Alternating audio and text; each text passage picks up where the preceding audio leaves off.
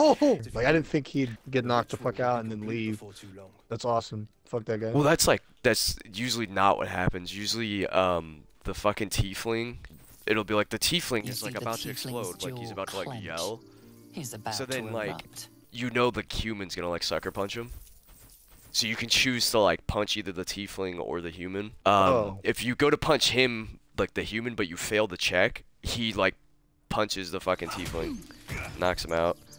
There's no way that guy could knock out the tiefling. And then he goes like, "That's like There's no way. I should have done," and like leaves. But it's because like it's a fucking he sucker punches him.